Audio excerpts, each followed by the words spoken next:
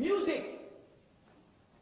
And in short, listen to the lecture, the classical hit, it's bad.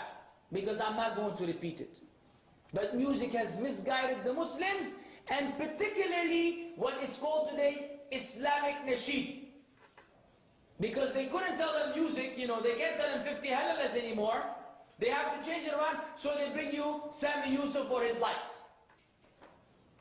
And there's not much difference between them. Both of them use musical instruments, both of them sing on stage, both of them have a chorus in the background, and both of them put out albums, and both of them are making a lot of money singing. But one, we call it Islamic nasheed, so you can listen to it day and night, and as soon as there's Allahu Akbar, the first thing that comes to mind is that nasheed. Is that nasheed, not the Fatiha, not the life to come, not death, no, nasheed. And no matter how much you try to kick it, you can't. Because it's from the shayateen, and the shayateen will present it to you right at the time when you want to run away from it. If you had run away from it in the beginning, it wouldn't come to you at the time of salah.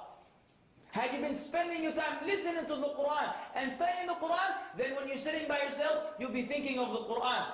You'll be thinking of these ayat you were trying to memorize. You won't be thinking about something else. Music.